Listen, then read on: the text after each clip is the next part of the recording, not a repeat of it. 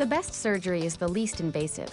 Doctors are reducing scars and recovery times by using instruments conceived and designed by engineers like Adam Ross, who have placed amazing new tools in the hands of surgeons. I'm a design engineer and I work as part of a team. We manufacture all sorts of different surgical instruments, surgical tools, staplers, graspers, shears, all different kinds of instruments you'd find in a surgical suite. I'm working on prototypes, instruments for the future. So what I do is I'll go out to surgeons, we'll get feedback, listen to them, talk to them, see what they would need, what they would like to have in the OR suite that they don't currently have now. So like, where are we along here with the progress? Yeah, the progress is going to be working right in this area. We'll come back and we'll start to do designs. Basically, we'll sit down at our computers, draw stuff up in CAD, sketch notebooks, we'll have brainstorming sessions. Once we do a design, we'll have it, we manufacture it here, we do the prototyping here, we'll take them out to surgeons again and get their feedback.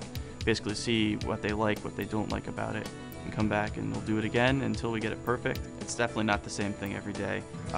We're always doing something different. Allow us to hit the detail really close.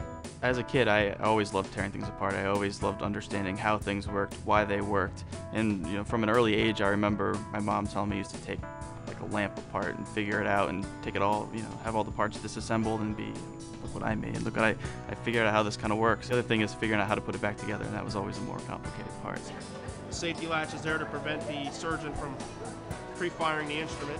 The thought of becoming an engineer was kind of something I grew up with. It always seemed to be part of what I did and part of what I enjoyed doing. I enjoyed my math classes, I enjoyed my science classes, I enjoyed physics quite a bit, and I enjoyed the lab portions of what I did. I enjoyed the hands-on.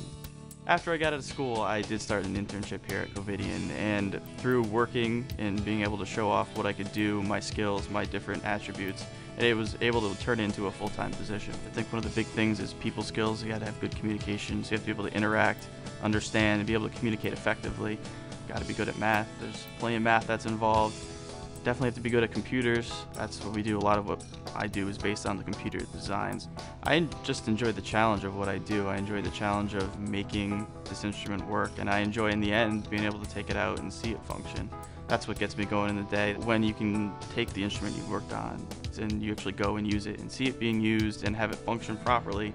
And when the surgeon says he loves it, he gets excited, that's right there. That's when you know you've done a good job.